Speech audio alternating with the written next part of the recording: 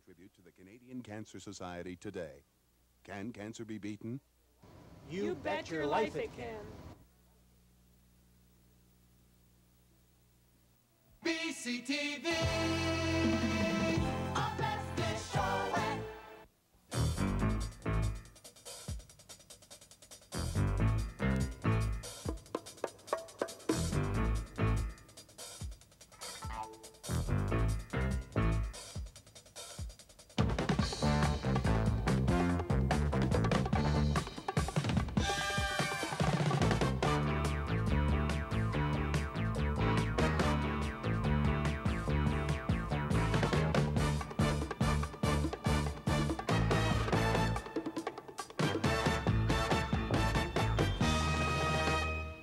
Good morning. Well, it should be a good morning, but to tell you the honest truth, it ain't all that good.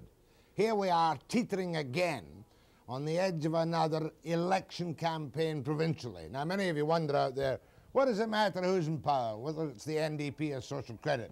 After all, Ottawa is the one with the clout. Now, with me this morning is Davy Barrett, who is going for the 4th time in his campaign as leader of the NDP. Won 1, lost 2. Going to try and win the next one, if we have one this summer. Now, obviously, he can be kind of unhappily happy because everything's going wrong for Bennett. Cominco is in serious trouble. Southeast Coal, 1,900 laid off. Northeast Coal, considerable doubts.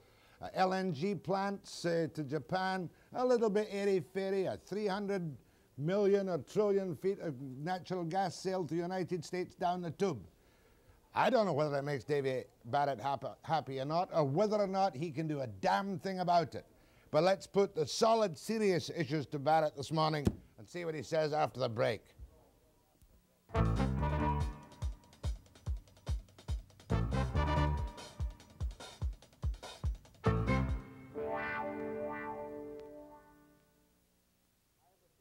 Mr. Barrett, I have a feeling the mythical man in the pub, or the mythical housewife at home, or the mythical office or plant worker looks at conditions in British Columbia today and says, here we go again, another provincial campaign, when we all know all the time that it's world markets which have collapsed, and perhaps a fair share of the blame must be placed on the people with power, the federal government.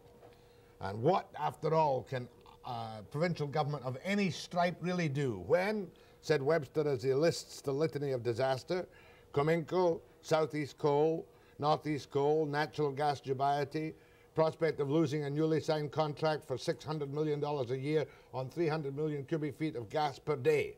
And now, sir, you're about to fight a campaign on the fact that you can't stand Vander Zalm, you think he's a redneck, and you're going to use little children with placards around their necks, a kind of children's crusade, really to poison the election spirit in British Columbia. Well, first of all, Jack, the use of children is not my idea, nor did I drag children or the education system into a political debate. And we'll just deal with that as we get to it. The first items you raised, the world economy. It is true that the economy is down, but there are things that we can and should be doing in British Columbia to deal with that. We have lost some of our leverage, and it is impossible to deal with today's problems without discussing history a little bit. While it is true to protect governments by saying the world economy is down, in 1975, when there was a slight bump in the economy, the NDP was blamed for everything. I just want to put that in perspective, because at that time, the vicious attack on our government was there was no consideration of world scale. Now, having dealt with that, let's look at some of the things that we've let slip by in a downturn in the world economy. Number one, BCRIC. We took assets worth $450 million, played a political game with them, dumped them into the stock market, turned around and lost that leverage to now where BCRIC has a debt of $1,100 million. That is directly Bill Bennett's fault, not world economy. Let me stop there. You're talking now, when you said we, you meant Bennett taking the Crown assets, which you had brought into the Crown, putting them out. Now, I don't suppose that either one of you, Bennett or the NDP, or BCRIC or the NDP, could have saved the jobs in these industries. Is the point you're making that an additional $1 billion in debt has been created? $1.1 billion debt has been created that could have been socially and economically converted to job creation here in British Columbia that we could have controlled in British Columbia. Well, that $1 billion in debt, was that the investments in Kaiser and Southeast Coal, for instance? $600 million went to Kaiser right off the top. Where did the rest go? The rest are going into other assets and losses in the Crown corporations that they held. But those losses have had to be paid for by borrowed money, no longer out of the income or cash flow of the companies as they were surviving. What we did was we took viable enterprises and loaded debt on them and picked up a coal operation that was totally in private hands, totally in private hands. We bought that through BCRIC, and now we're opening with public money, $1.5 billion of public money, competing coal mines for Southeast. Those two problems are specifically the responsibility of Bill Bennett and Social Credit. Even if, at this stage, if they had not bought Kaiser, Kaiser might still have laid off 1,900 people. Kaiser may have laid off 1,900 people, but Kaiser would not be under the pressure, i.e. BC Coal would not be under the pressure of diminishing markets. That is going to accelerate. There's only a limited amount of coal that Japan is going to buy. And if they have two sources to buy it from, one BCRIC and Northeast, they're going to whipsaw the two areas for a lower price. Well, they'll tell me that there are different kinds of coal. One is thermal, one isn't thermal. And Bennett will tell me that if you get into power, the first thing you would do is annoy the Japanese by attempting to renegotiate the Northeast coal contracts. Jack, Webster, are we in the business of not annoying the Japanese? The Japanese are not the ones responsible. They have been given a gift, and they've never looked the gift in the mouth. Where else could the Japanese go to divide their market share in a competing way within one jurisdiction? They also buy coal from Australia, from the United States, and now two places in British Columbia. So you're telling me that Bennett's biggest blunder is still his mishandling, his abominable mishandling of BCRIC? Well, the abominable mishandling of BCRIC was an ideological decision he made. He took Crown assets that were fully paid for. The only mortgage was on Cancel. It was $69 million. Played a political game with it, spent $40 million in taxpayers' money just in propaganda and giving away the free shares, got himself reelected, washed his hands of it, and we have a $1.1 billion debt. All right, to be positive, if you were to... One, is there going to be an election? Do you think he's going to teeter on the edge again and back off if there's a spring downturn? I don't think anybody really knows except... Does he know? No, I think that those people that he brought from Ontario will make the decision. We are no longer in the hands in British Columbia of political leadership. We're in the hands of image makers. Oh, no, don't give me that. Don't tell me that Bill Bennett, surrounded by these people, can't make up his own mind to call an election. I'm not telling you that. The record tells you that. What about last September? We haven't sat in that house for 5 months. Last September, everything was geared for an election. He brought in the Warren Commission. We promised a jobs What's his problem? Analyze Bill Bennett. This isn't going to be a nice Nelly campaign. Maybe not many dirty tricks, but maybe not nice Nelly. Analyze him. First of all, it started off... What's wrong with Bennett? First of all, it started off with dirty tricks. About $1.5 million worth of dirty tricks and government advertising for SOCRED purposes. That's number one. Number two... Not up to now. Not in this campaign. Well, already they've spent in Crown corporations, and the other ads are up to about $1.5 million worth of ads. You're not just complaining about the province report's $440,000. That's just peanuts compared to the rest of the stuff. Look at the Crown corporations. There's even going to be more ads. I predict within a week, 90% chance that... Are you saying that Bill Bennett is not fit to be premier of this province because he can't make up his mind? No, we haven't even got to that part yet. We're talking about the ads. In terms of not making up his mind, the record stands. Whether or not he's fit to be premier or not is not the issue we're discussing now. We're discussing, is he making up his mind or not to call an election? I say that he's not in control of that decision. He's under the influence of the advisors from Ontario, plus polling. All right. So I hate this hypothetical business. Okay. I mean, you brought us to the edge last fall. Now we're right on the edge of the cliff again. Right. There's not a dash thing I'd suggest to you, Mr. Barrett, that you can do to rehabilitate Southeast Coal or Northeast Coal in your socialist image. There are two things we can do in terms of the coal itself. We must sit down and develop a provincial marketing strategy for all the coal produced in British Columbia. No one can turn the clock back now on the amount of money and the commitment to Northeast Coal. That's number one. Number two, we renegotiate as I spoke to the Japanese in 1980 in Tokyo, when I was asked to come and speak and meet with people, renegotiate Northeast to get value added of more jobs in that project, more fabrication, more additional, the additional investment in shipping, the additional investment in transportation all over. Now, those things I've clearly discussed time and time again. More with Dave Barrett, leader of the NDP, after the break.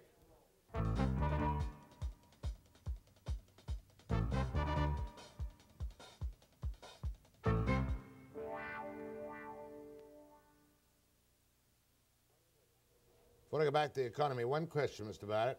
Have you been deliberately lying very, very low indeed, groundhog style, convinced that Vander Zalm, Bennett and company will cut their own throats and you don't have to do much? I have been doing what I've always done, and that is travel throughout the province. I spend most of my time on the road. I've just come back from an extensive trip through Grand Forks, Penticton, South Okanagan area. I'll be going up north shortly after that. I spend most of my time on the road. Come to education later, but back to your provincial marketing board, which you have now advocated for the marketing, the orderly marketing, to prevent whipsawing of north and southeast coal. Yes. Right? Yeah. What I'm talking about is not the same thing as the British Columbia Petroleum Corporation. I'm talking about a voluntary agreement between all coal producers and the government to work together to assess their share of the markets that probably are going to diminish even more in Japan. Further, some discussions with the Americans and with the Australians. Now, there may be a change of government in Australia within a week. There is a more receptive, if the change is to Bob Hawke and Labour, there'll be a more receptive atmosphere to deal with a joint marketing strategy. Maybe you can whipsaw the Japanese. Well, it's not a question of allowing us to be whipsawed or whipsawing the customer. The question is that we all have to understand we have mutual interests. What has happened is the balance has been tipped in favor of the customer, i.e. the Japanese. Your great invention, a tax-gathering body of which you are inordinately proud in good times, was the BC Petroleum Corporation. Right.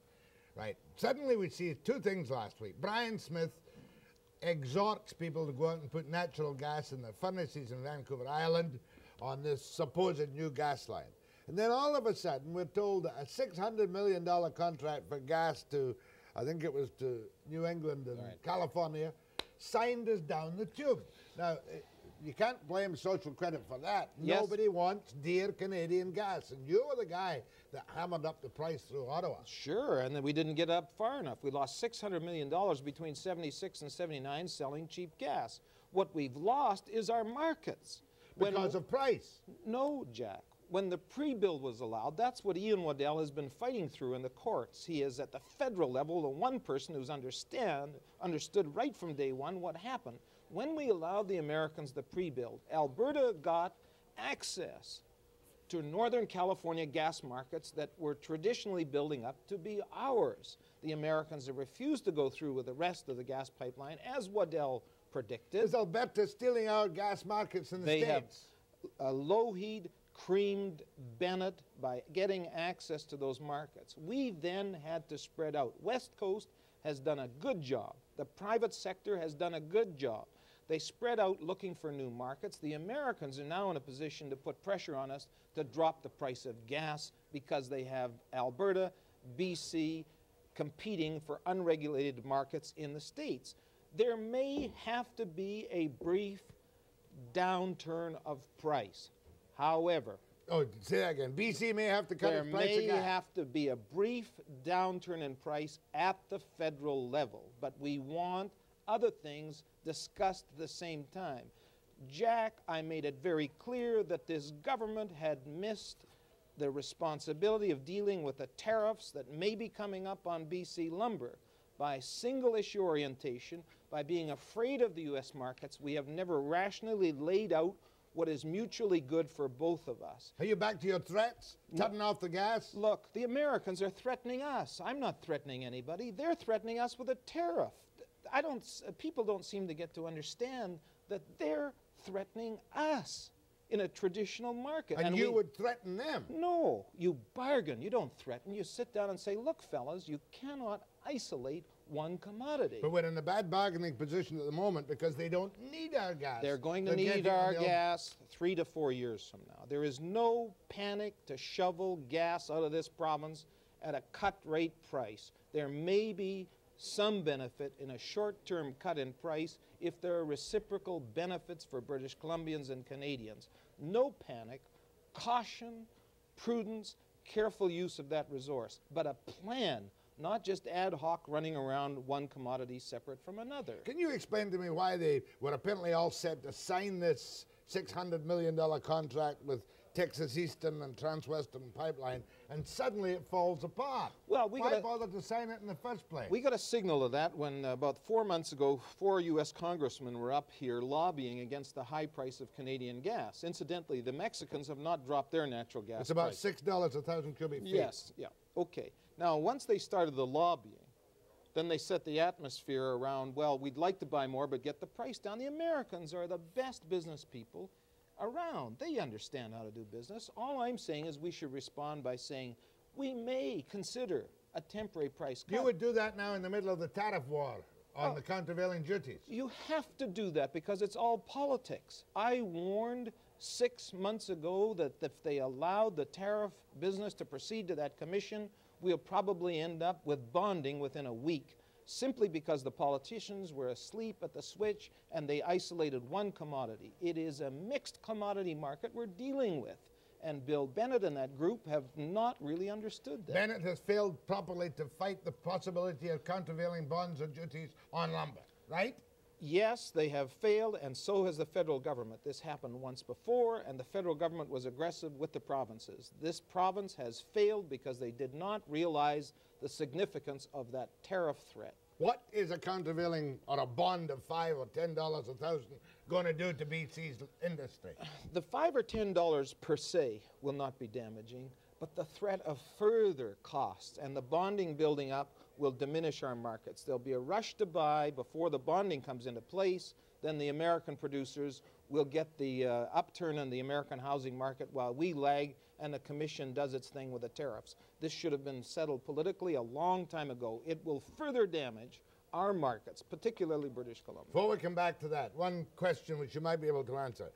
Is it correct that there is possibly a firm deal to LNG natural gas out of Kitimat to the Japanese? Or is that so much, as I suspect, pie or gas in the sky? There is a possibility. But it's not firm. Not firm. And I discussed this possibility with Dome. I'll admit that publicly. They briefed me, and I said that if we were in government, we would consider endorsing the export of gas. However, our condition would be some of the carrying capacity of that gas in Canadian-built ships, in Canadian shipyards. Dome at that time took a public position that they would go to Canadian-built ships. They even talked of a shipyard at Britannia, which I didn't think was appropriate. We have the facilities both in Burrard and Yarrows. The big gas port of Britannia, of which everyone shuddered about. Well, it was the ship construction they talked about. That's right. Dome has abandoned that position. Dome has abandoned that public position of building ships to carry the gas. My position is there is a possibility of shipping LNG. There will be a need of long-term commitment, but no way unless there is value added for Canadians in British Columbia. By value added, you mean employee content?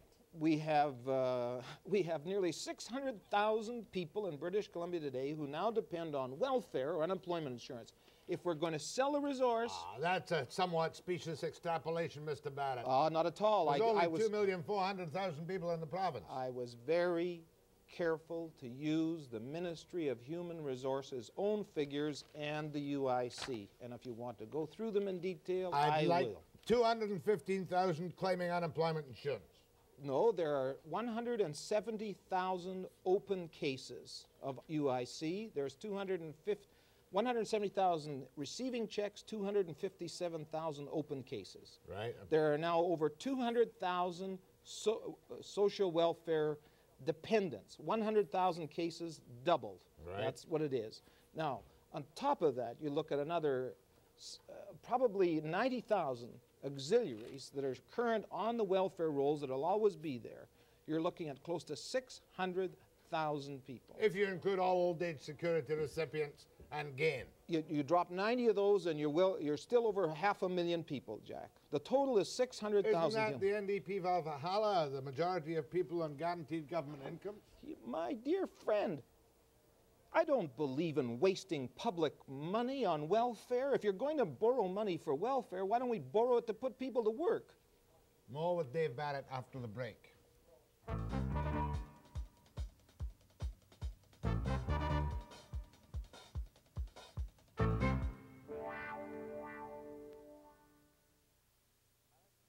Still on the economy with Mr. Barrett, and he's talking about the possibility of a kind of warning to the United States that there's more than one issue involved, correct? It's not a warning. It's bargaining position. Bargaining position, exactly. Too late now, though, isn't it?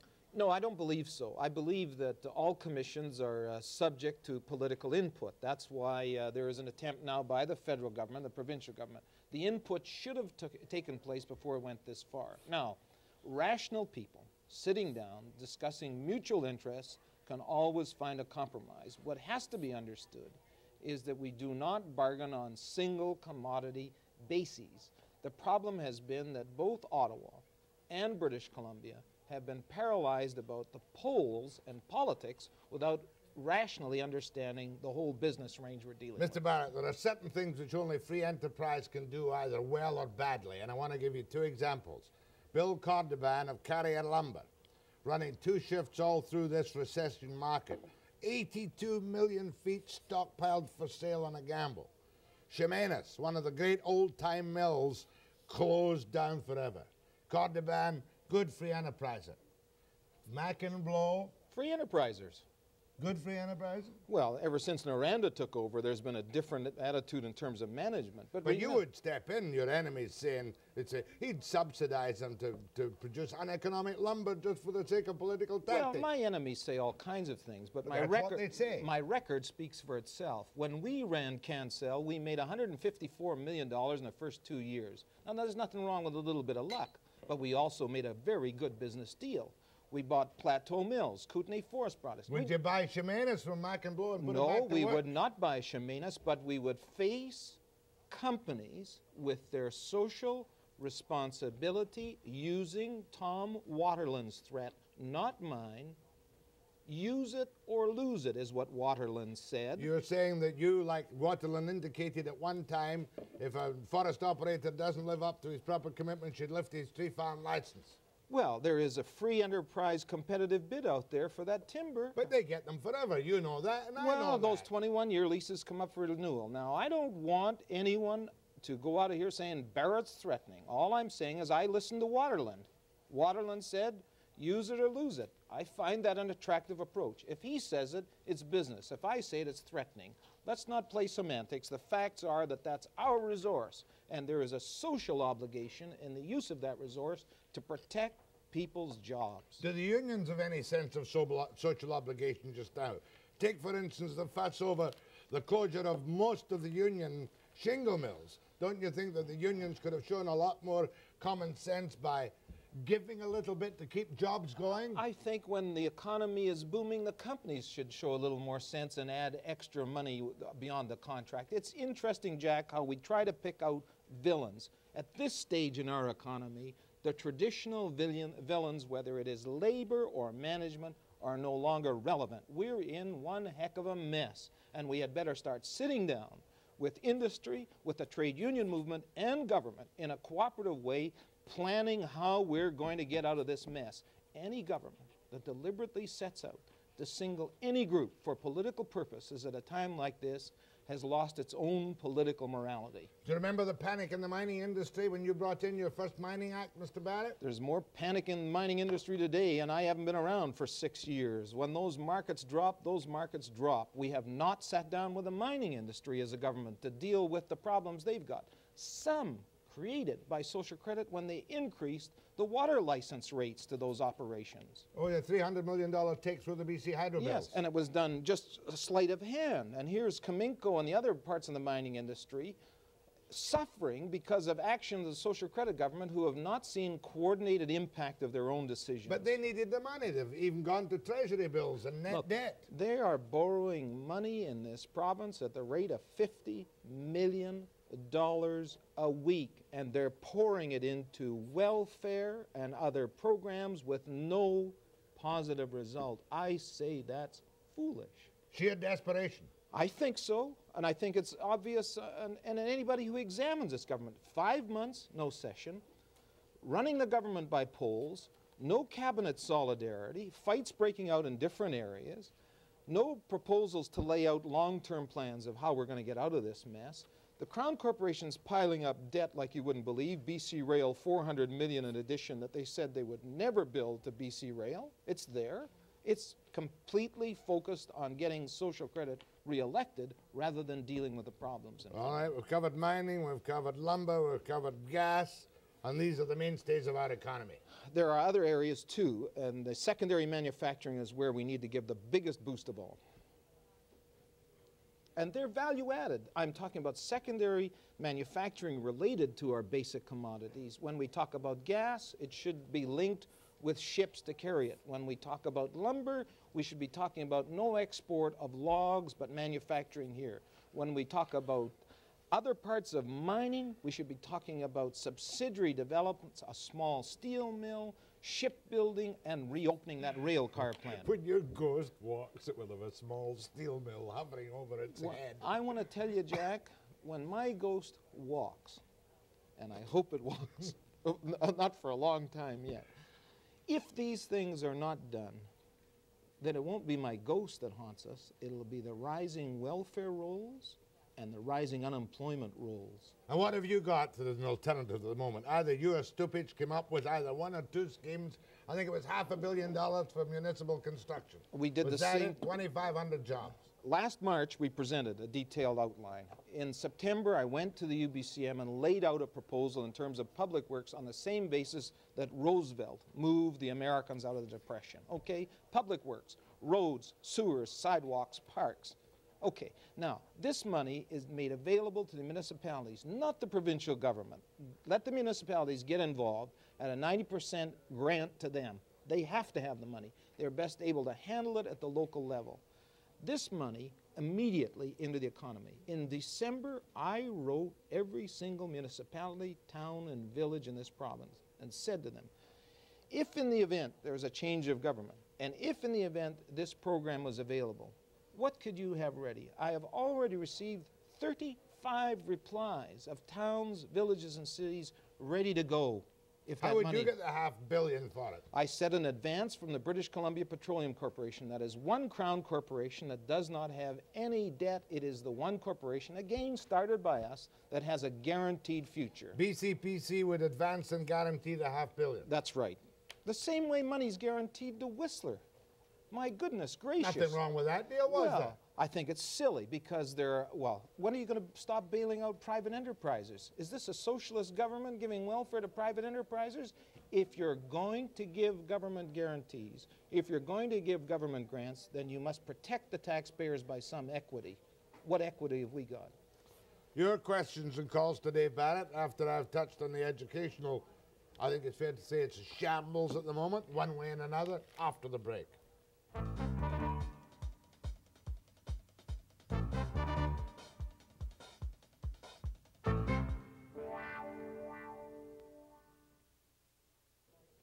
Mind you, I don't know that there's much difference between your policies and desperate big business. I was listening to Lee Iacocca yesterday saying that the government must guarantee industries that are going down the tube, or all the jobs will be lost. Iacocca has moved to a position that we have been talking about for the last 3 years. Iacocca's statement, in my opinion, was brilliant.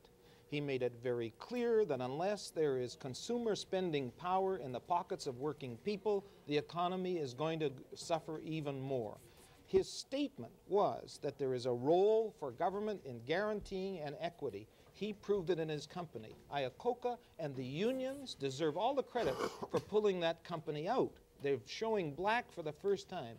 But he has had the courage to state publicly that it has to be government intervention to pull us out of the doldrums that we're in. All right, now you haven't laid down a formal platform yet for the campaign because you don't quite know if it's a campaign or not. We have laid out about half of our platform to this point. All right, on education, if there's no money in the kitty, how can the teachers keep talking about the quality of education when they are the best treated segment of organized society? Look, why should they not take a cut along with the 600,000 people on government assistance? The teachers can handle themselves. Let us talk about what has happened psychologically to education.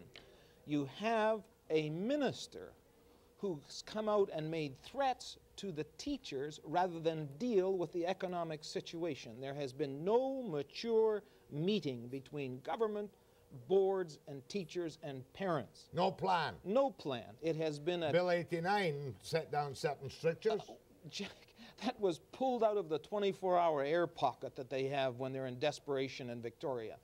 If we're going to have a decent, long-term, meaningful education program, it cannot come out of confrontation between a minister who uses rhetoric and symbols against teachers who respond similarly because they are attacked.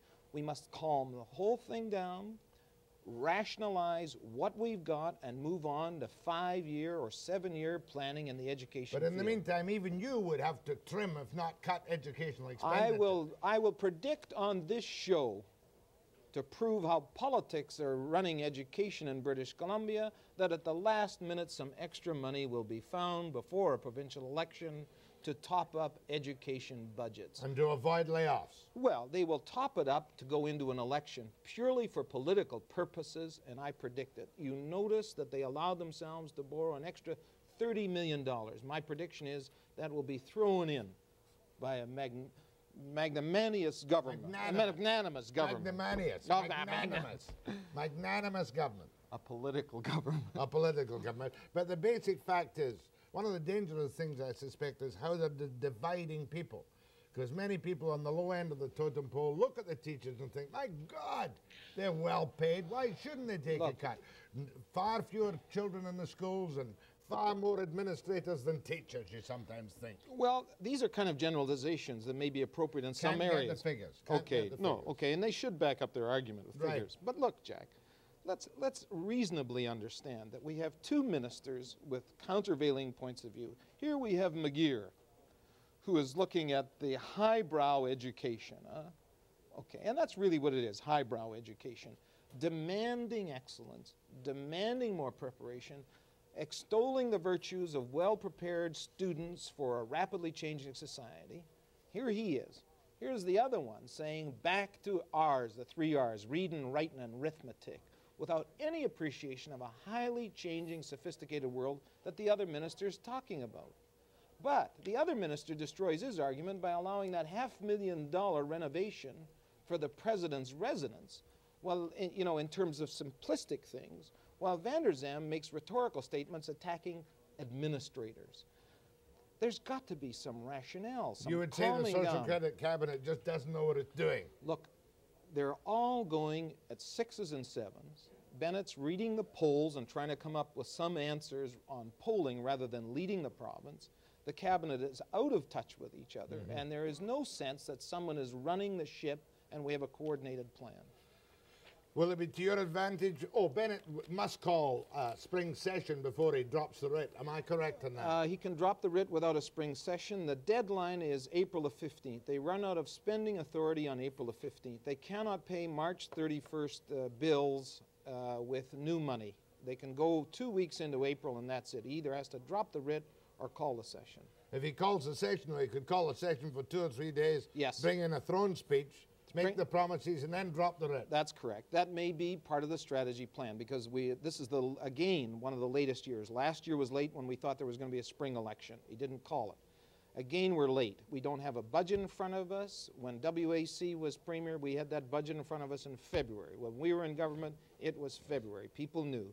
Now he's stalling. He's got till the middle of April to make his choice politically. Everything he's doing right now is political. One technical question. Must he call the session before he drops the writ? No? No, not necessarily. If he drops the writ before April the 15th, the government operates on warrants while the election campaign is on. Boy, you're going to be in trouble financially because the per capita of the unions is down and they won't be able to give you the manpower to help you with the elections this year. Look, I would love the help of everybody, trade unionists, teachers, doctors, broadcasters, whoever. It is not money that we can compete with. even though there are people out there who are giving money to the party. How much did you spend on these lavish, no-frill ads you're putting out? $50,000, $1,000 for production, and $49,000 worth of time. We spread them over. We've got a few dollars. We're not spending taxpayers' dollars. We're running a 5-week program, but what we've done is 1 week on, 1 week off, 1 week on, 1 week off. And we think those ads prove the contrast very well. Your questions and comments to Dave Barrett, leader of the NDP, on his last hurrah if he doesn't win? No one can predict the future, Jack. No one can predict. How old are you now, Mr. Barrett? I am 52 years old, full of vim and vigor. I've never felt better in my life and more sure about what I'm doing politically than I do right now. You're much more to the right than you used to be. Oh, I think the whole world has moved our direction, including Lee Iacocca. We have many strange friends when the world changes. Barrett and Webster and Barrett and Webster will give them equal billing after the break. Okay.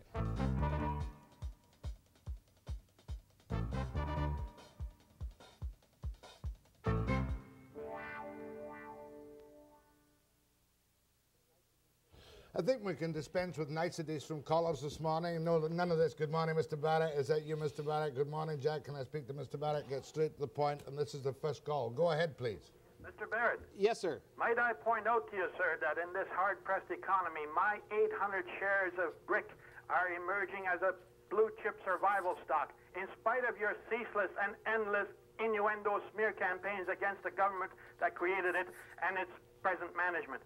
When compared to the stock of some other corporations that you and your party have launched similar smear campaigns against, such as corporate oil and banks, particularly the Bank of Commerce, my BCRIC shares are doing fine, and I'll hang on to it until such a disastrous moment in BC until you form the government again, in which case you'll find that my suitcases are packed and ready to go. Hold on. Just don't panic, sir. Don't panic. Remember this.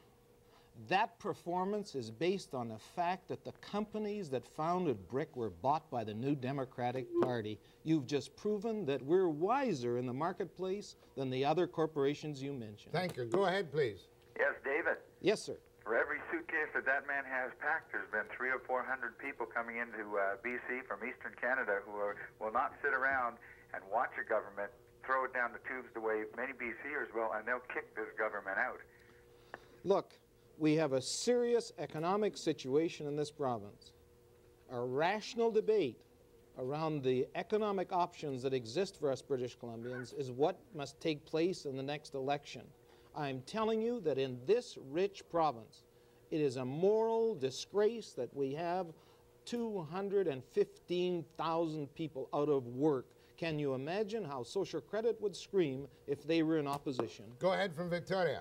Yeah, Barrett, and I'd like to know how your government is going to handle things in tough economic times when you had trouble running things when they weren't so tough. Well, my dear friend, we left $552 million in cash, check with public accounts. 300 there was by W.A.C. Bennett. We added $252 million.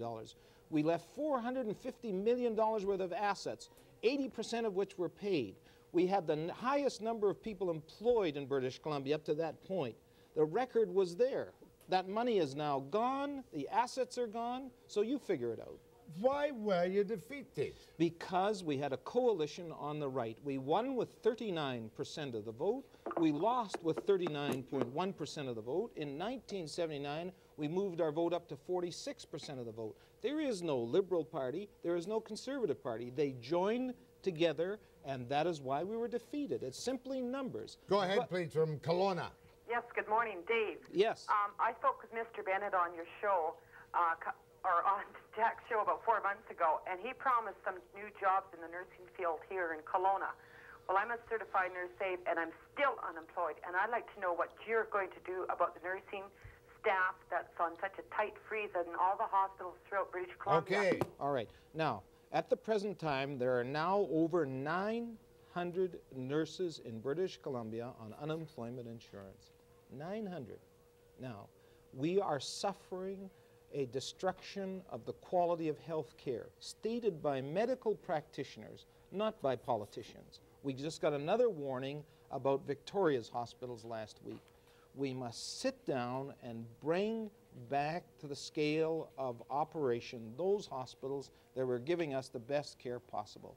It is true that we suffer hardships in the economy. It is true that there are strains.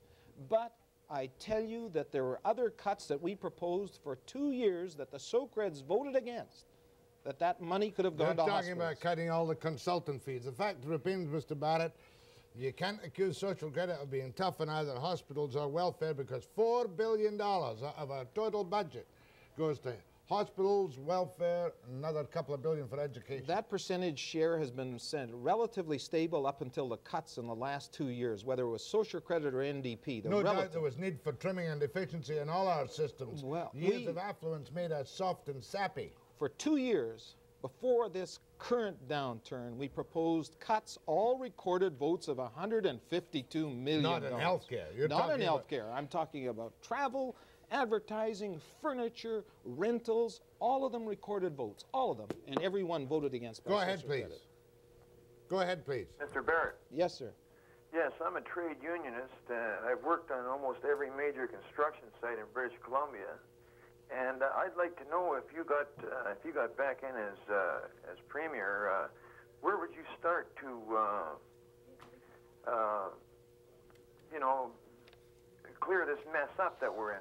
You know, I mean, the first thing we must do... BC Place has been a godsend. The first thing we must do is get people back to work.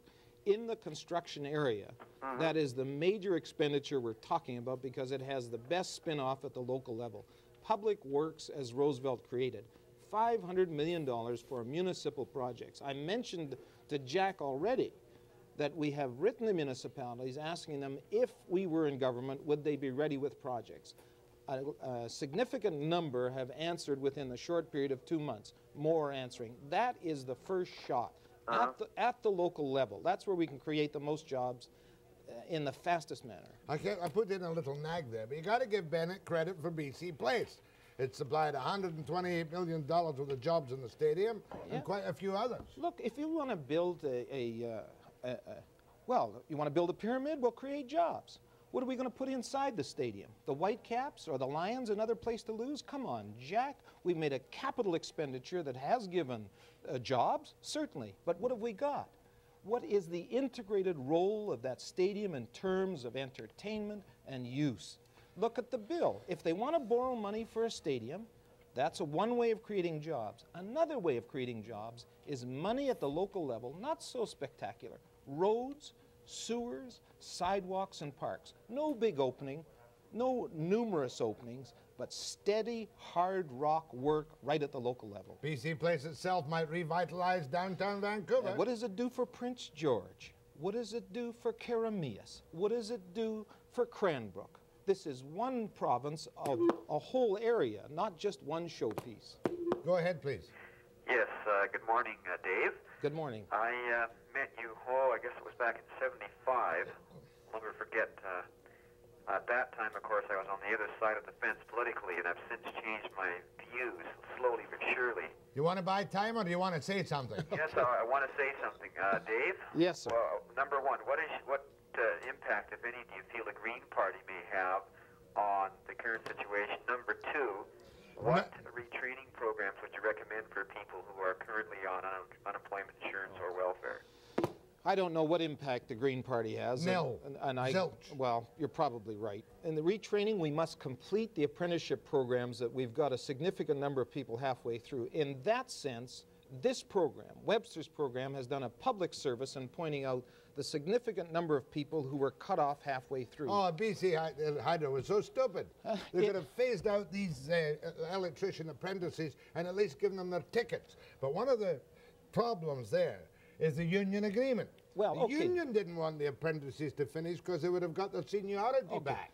They could have sat down and negotiated this out. And the same exists, Jack, in other areas, but we have confrontation instead of a deliberate atmosphere of bringing people together. My opinion is that the apprenticeship system in this province doesn't work in any way, shape, or form. It needs an overhaul. It needs cooperation between the Department of Education, the Department of Labor, the trade unions, labor and management. Federal and provincial. We lost, tragically, one of the key people who was beginning to pull this all together in Jim Kinnaird.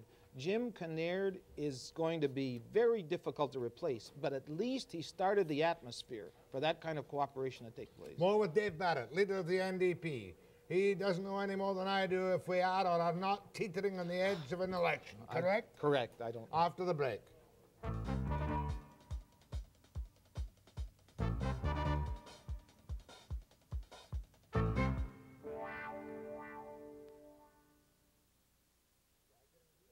These are staggering figures. Yes, they are. UIE exhaustive study prepared by Employment and Immigration Canada. That's right. British Columbia, July 82 to June 83, about 8,000. 8,000 a month, up from about 2,000 and 3,000 a year and a half ago, 2 years ago. We're going to have staggering welfare costs in this province unless we create more jobs. These are the government's own figures. In July 80, it was 3,900, 3,700 in 81, 82, 7,600 to 8,300 up to June 83. That is every month. That's the number of people coming. Added. Now, in the old days, about 8 to 15% went on welfare. Now they're estimating 40% minimum are going on welfare off of UIC every month. That's 12 months. That's 84,000 in BC extra by June 83. We may double the number of people receiving a check directly from welfare within the next 12 months. Go ahead to Dave Barrett. Hello. That's you. Okay. Dave, what are you going to do about an ordinary laborer from the lumber mills? Look, the first thing we must do in the forest industry is a massive recommitment to reforestation. We had, under the SOCREDs, a commitment of a 5-year program to start reforestation. They chopped that out. Now, this is long-term investment in the forest industry. We cannot put everybody back to work, but we can put a significant number of people out there for a long-term commitment on reforestation. One government demonstrated that program and its use was under Prime Minister Savage in New Zealand in 1935 to 1939. They are now reaping that harvest in New Zealand on a competitive basis. As a matter of fact, one of the major New Zealand companies is buying out Crown Zeller back in BC. We must have local jobs. Reforestation is one. Parks, roads, sewers, that's the area. You got to have a basis of income for your offshore trading. Look, we can start negotiating secondary value on offshore trading, but under social credit, we are putting more and more people on welfare. We are bending over backwards in resource sellouts without negotiating negotiating carrying capacity, secondary manufacturing that they promised would take place. Go ahead, please. Yeah, I'd like to know, Dave, if you're going to change those bozos that are higher up at Hydro there and put us apprentices back to work. The apprentice program must be completed. That is a social obligation. Now, the problems with the union and the problems with the company exist. Those can be dealt with through negotiation, but those apprentices must be given the right to finish that apprenticeship. Well, certainly if you became leader of the government, Bonner wouldn't stay as chairman of Hydro. Let's be frank about it. I doubt if he'd want to stay. You certainly are the diplomat when you have to be. That's very well done. Go ahead, please. Yes, sir. In listening today this morning, he struck a very sincere chord with me when he started talking about the export of our Canadian goods and references Canadian shipbuilding. I'm very concerned about the Northeast coal fiasco, and that it would appear to me that jobs stopped for Canadians when the coal hits the port of Prince Rupert or Ridley Island. And I'm very concerned that we don't see any shipbuilding going on in Canada to export that coal. And I'm wondering if it's too late should the NDP party get re-elected, and I'm positive in my mind they're going to. Is it too late that we can do something to get that coal exported in Canadian ships and by Canadian seamen? Good question. Excellent question. I don't think it's too late. I don't think it's too late, but you must understand that there are now 4 ships being contracted for that coal. 2 in Korea for $80 million, 2 in Belgium. Now, there appear to be some problems in the Belgian operation. I'm not sure what those problems are. Those 4 ships should have been contracted here. The Stacker Reclaimer is manufactured in Japan. The first components in Ontario. Components in Ontario. The first contracts on the engineering for the tunnels, $91 million worth, and 2 contracts went to Atkinson Commonwealth of San Francisco. The conveyor belt that will be built to the tunnels is going to be built in France. The components and some add will be done here. We must go back, as I said to the Japanese when they invited me over in '80, because they read polls too, and they realize we may win an election. I sat down with them and said, look, we want to sell our resources. We must sell commodities in BC to survive, but there is a secondary price. We want reinvestment in British Columbia to maximize the job potential of those resources. Not worldwide competition for shipping, not worldwide competition for a steel mill, just our domestic needs built into our own production. Go ahead, please. Yes, Mr. Webster, you asked Mr. Barrett how much money they'd spent on their no-frills ads, which they'd used their own money for. I'd like to know how many taxpayers' dollars were used on the Spirit of BC commercials with Fred Latrimont. Well, I'm estimating that calling all of together the Crown corporations about... Oh, yeah. Dave Barrett, leader of the NDP. Kind of grim-faced this morning. Nothing very funny to laugh about. There's, look, we're in one heck of a mess, and I'm not offering magic solutions. I'm just saying that with some common sense and a bit of planning, we can pull ourselves out.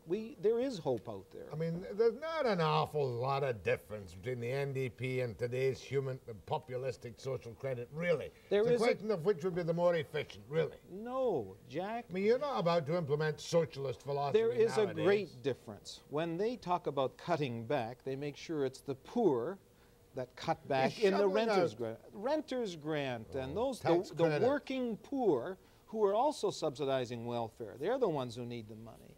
The hits that he's given on to Cominco is irrational to prop up hydro. It is a hop, skip, and jump government that has no plan whatsoever. Go ahead, please. Hello? That's you, ma'am. Yes, Mr. Barrett. Yes, ma'am. I was wondering, since all politicians are so concerned about the poor today and the public welfare, why the politicians do not consider accepting the same wage for their services as which they're willing to dish out to the poor. Welfare. Well, you know, the interesting thing is that my income has gone up significantly under social credit, and they attacked it when we were in power. Okay. That's true, but now, also when your party was in power, your income automatically doubled, didn't it? Our income went up, and it's gone up significantly more under social credit. The first cut. Are any or all politicians willing to take the same wage which they dish out to the poor? We all voted a cut this year in our salaries, every single one of us. Yes, and the only way you're going to get... That's not what I asked you. No, I asked you, look. were you willing? Was your party willing to take the same wage? We took a cut, and we voted for the cut, every single one of us. We Did took that it right in the bring wage. you down to the level of welfare? Well, you know, that argument is so irrational in terms of the kind of situation we're faced with in Scotland. Let's put everybody on welfare rates, if that's what you want to do. Everybody on a fixed income. Would that not be the equality that you people preach? Of course not. There are handicapped people out there. There are disadvantaged people out there. There are low-income earners out there. There are professional people. We have a mixed society that offers reward for skills. I am not opposed to that. What I want is opportunity for those rewards. Well, that's the key difference. All I am actually saying is, since the politicians today do not seem to be able to make the taxation money which is collected from the working people go around sufficiently to take care of all things, do you not think, since we are also your bosses and the people who put up your salaries, that you should cut yourselves, that you seem to be unable to agree among yourselves, we should cut you down to the level of a very people good who cannot help themselves? Ma'am, you've made a very good point. What she's looking for is some leadership by the politicians who have fouled up the economies, just a little bit of mea culpa. Look, I will... Okay, we're going to take a 20% cut when times are bad. Look, something we like voted for a cut this year. But, you know, I let her go on at some length because she was speaking from her heart, I think. Of course she's speaking from her heart. There are a lot of people out there who are in one tough That's shape. why the teachers get no sympathy. Go ahead, please. Go ahead, please. Okay. Hello? That's you, sir. Yeah, on this gasoline nut, how can a fellow afford to travel around and look for work if at these gas prices what it costs a person to drive, he can't go nowhere? I know, there's a problem. It's a real problem. In the old days when you're unemployed, you didn't have a car. Now everybody has a car and must have a car to get around to look for a job. Well, we're spending this vast sum on the exotic Lower Mainland rapid transit program. They're cutting back on buses. It just doesn't make sense. It doesn't make sense. Are you against the LRT? I'm just a simple-minded Look, it is idiot. there, and it is going ahead. I would have preferred a rational, light, rapid transit development on ground, built in British Columbia out of our Squamish plant that was ready to go. Oh, I'd forgotten the railcar plant. Go ahead, please. Mr. Barrett. Yes, ma'am. It feels like an eternity that we've been in this dilemma. Do you think the people of BC are going to have the patience to let you go ahead and do this job? Look, this province is more politically sophisticated than any other province in Canada, and it is also politically polarized. It is not a choice between Tweedledee and Tweedledum. We have a different philosophy, we have a different approach. In the 3.5 years we're in government, we did many things very quickly. If I have one regret, I should have gone more slowly and explained step by step what we're doing.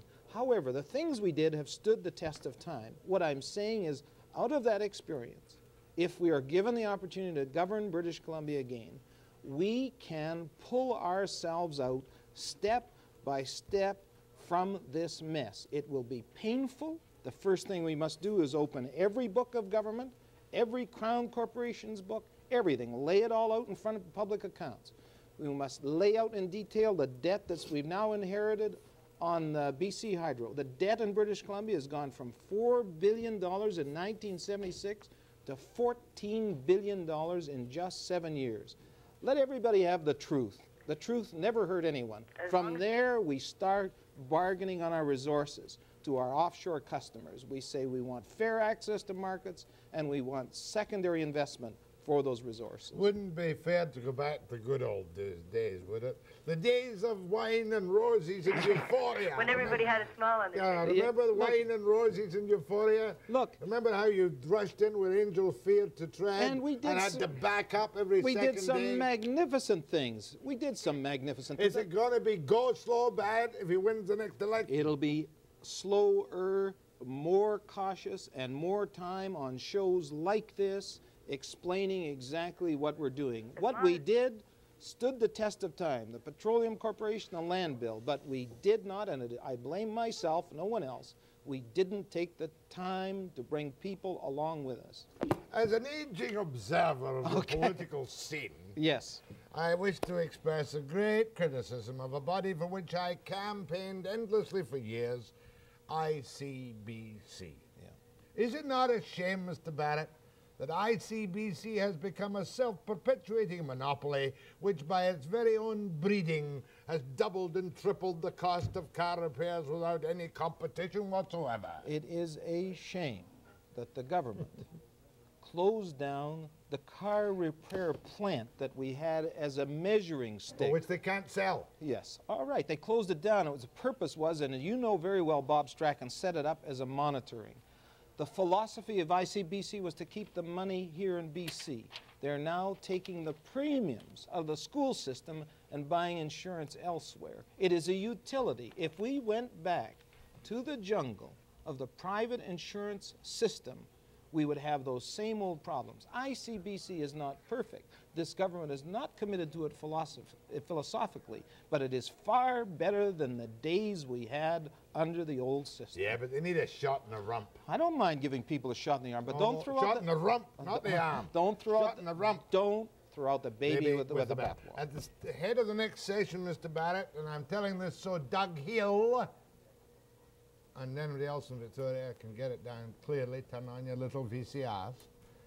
What conditions, don't answer the questions, do you proffer to Premier Bennett for a face-to-face Barrett debate with Bennett, with, of course, our mutual friend Webster doing the moderator? After the break.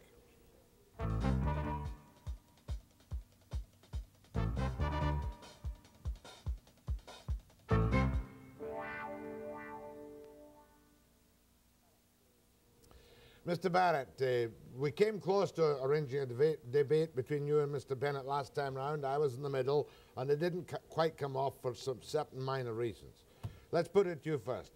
What conditions, would you lay down any conditions for a face-to-face debate with Bennett? No conditions, in public, with access by other media, that's all.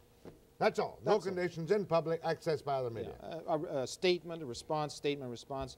No conditions on subject or anything else like that. You'd pick the access by other media makes it messy. Well, okay. Because you lose control of the program and you might get some... Well, you have to work that out, but there has to be access for other media to pick up segments of it or whether anything else. Total access. Yeah, that's what I mean. Video and tape recording and newspaper. Yeah. No conditions. Yeah. In public, no holds barred. Of course. Equal time. Of course. And with or without telephone calls. I would probably... Can't think of that. I don't know. Whatever is put in front of me in that regard. I think it's important at this crossroads election in British Columbia for the people of British Columbia to calmly have a chance to hear both positions and then make a choice. Go ahead to Dave Barrett. Good morning.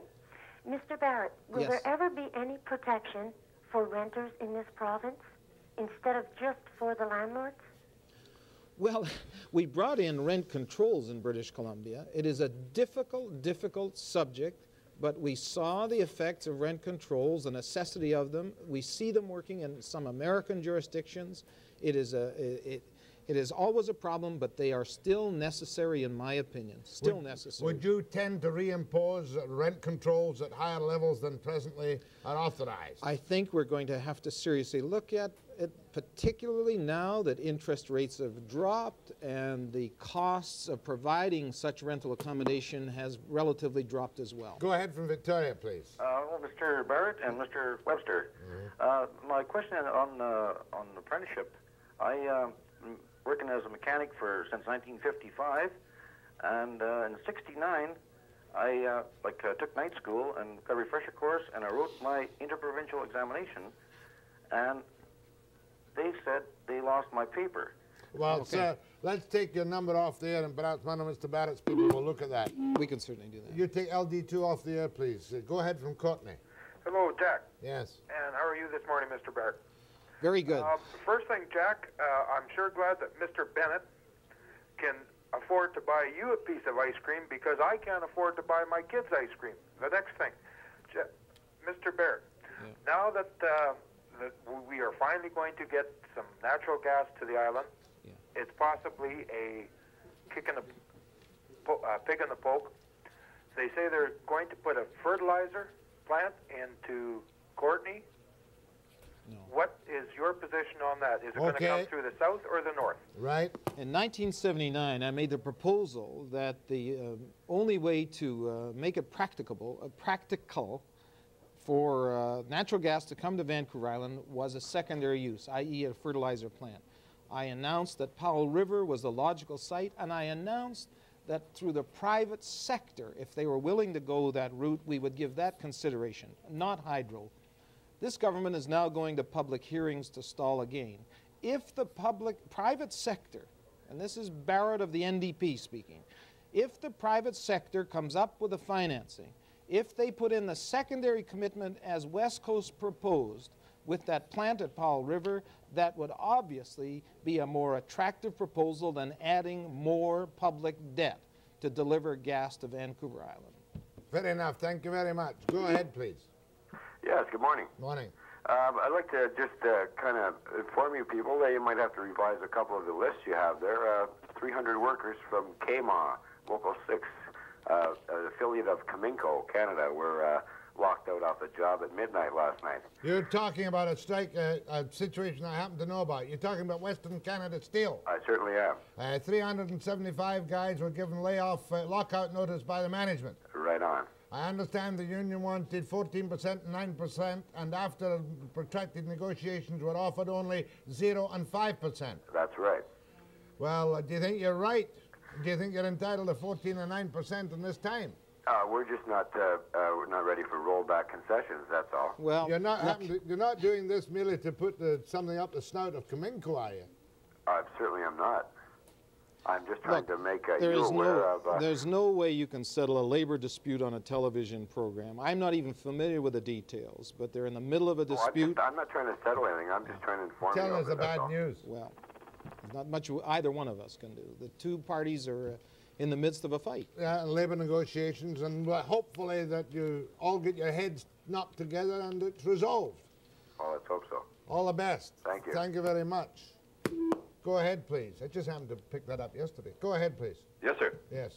I have 3 questions for you, but first, if you want to, in these, you wanted a confrontation between Mr. Barrett and Mr. Bennett. A debate. Yeah, it's a confrontation of air.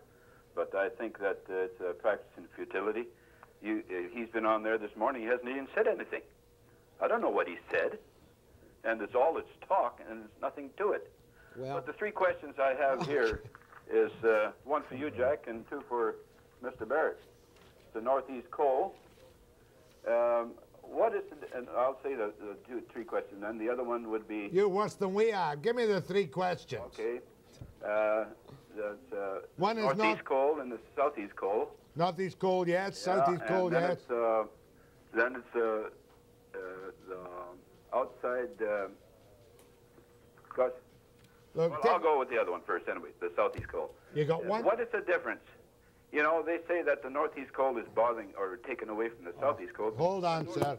Would you please write me a letter? I haven't got time for you to do all your thinking on the air. Okay.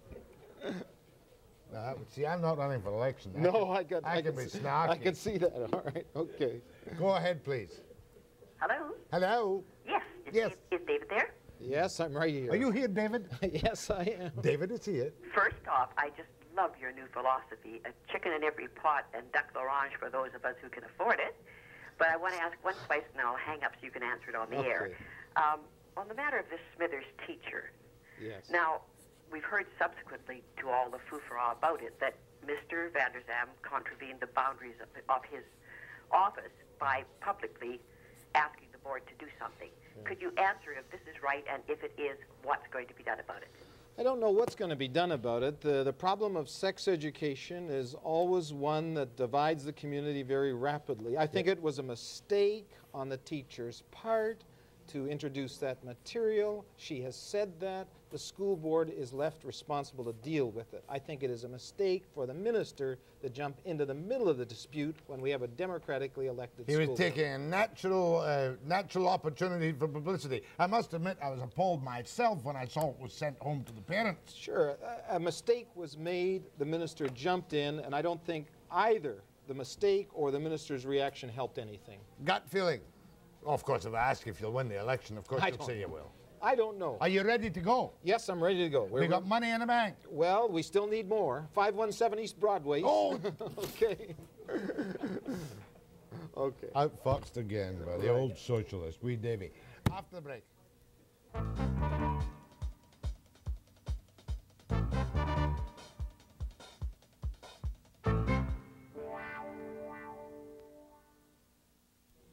Dave Barrett of the NDP on Webster on Check at midnight.